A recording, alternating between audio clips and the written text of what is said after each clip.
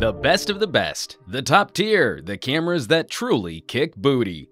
2016 was a great year for mobile photography. Whittling this list down to a top 5 was a Herculean task, but we're exactly the tech channel to get that job done. No cop-outs here. These are ranked based on our experiences producing a year of real camera reviews, the most in-depth series of phone camera reviews available on the internet, where you can see these phones in action with UHD resolution samples in a variety of real-world shooting scenarios. Any phone making this list is a top-tier performer, so let's jump in. Number 5. The Pixel and Pixel XL. This year, Google killed the Nexus, and shifting their strategy to a more consumer focus, we're confident this move will be successful, and the Pixel camera demonstrates a fantastic, casual user approach to producing colorful images. This phone is the undisputed champ of auto mode and HDR photography, and in good light delivers some of the smoothest video we've ever seen. It was a prime contender and might have topped this list were it not for a handful of issues. The software processing is incredible, but there are woefully few settings or options for folks who like exercising more control over their content. The gyro stabilization is amazing in good light, but can ghost severely as conditions get a bit dimmer. Plus, the crop on video output means you can't ever really trust the framing on what the phone screen is showing you. The Pixel only captures audio in mono, and lastly, Google has acknowledged lens issues, which won't be fixed in this generation of hardware. This is the most flare-prone phone we've ever tested. Still, for those potential problems, the Pixel is a punchy performer, which does a great job in most shooting scenarios. Number 4. The Huawei Mate 9. Moving from number 5 on this list to number 4, we couldn't possibly find more polar opposites in terms of features and design. Huawei and Leica team up again for a second-generation dual-camera system. The Mate 9 is the most feature-rich camera for producing still images we've ever seen. Leica's image processing is even-handed, and this hardware plays with light and contrast in ways no other phone can replicate. This combo is capable of producing stunning images. We're also treated to an adjustable wide aperture mode, delivering almost DSLR-style background blur. This is the absolute best software blur we've ever seen. The Mate 9 is a powerhouse, but that power comes with one of the most complex camera apps of the year, requiring users to brute force memorize not only where settings live, but also which features can be used in various modes.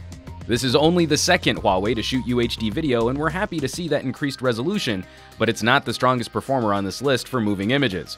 Image stabilization is somewhat livelier than we'd like to see, but we are happy to hear some of the best audio capture on any of the phones released this year.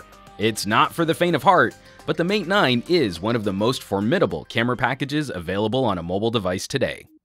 Number 3. The iPhone 7 Plus.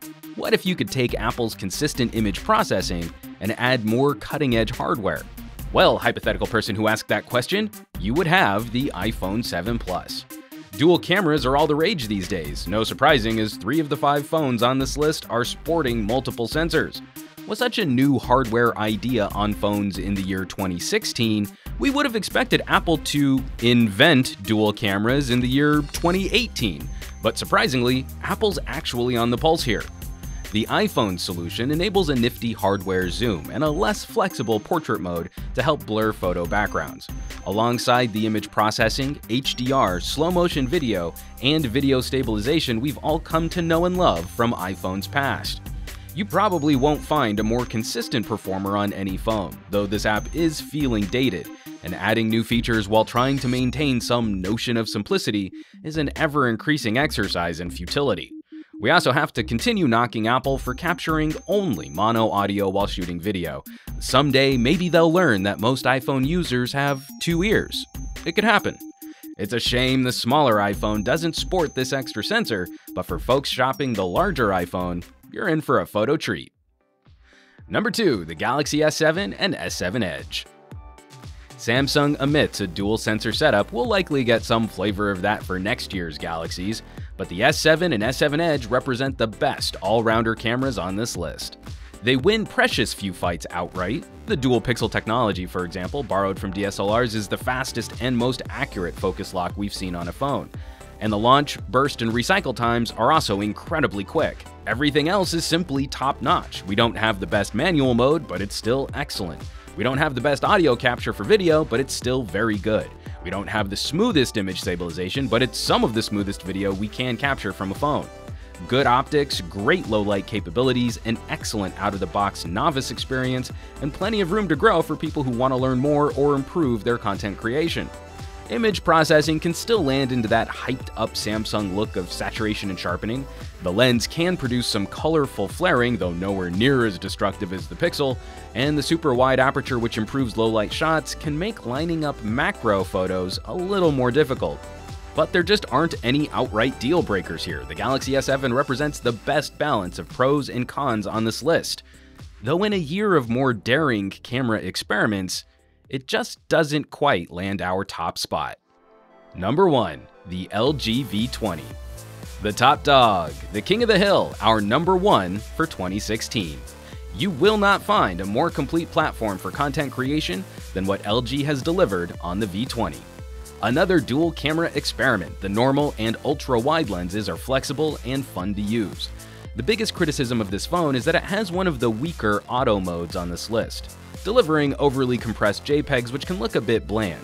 But no other phone out of the box does a better job of encouraging the user to actually participate in creating their own images.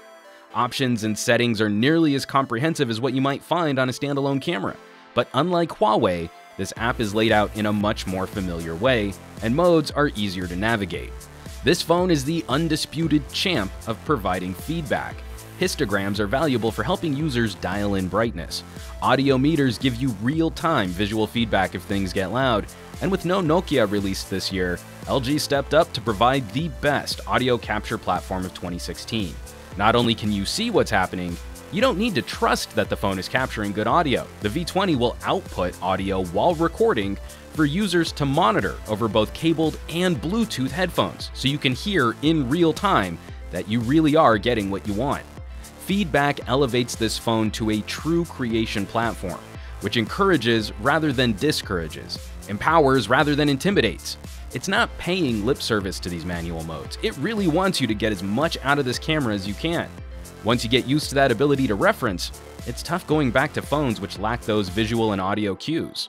The highest bitrate video capture of the year, the absolute best audio capture, a very good simple mode for casual shooters which grows into the most comprehensive collection of photo and video options available, all wrapped up in one of the more durable phones of the year for folks who are apt to really take this tech out into the field. The LG V20 is an absolute monster. Plus a few honorable mentions. As stated at the beginning of this video, 2016 was a great year for phone cameras.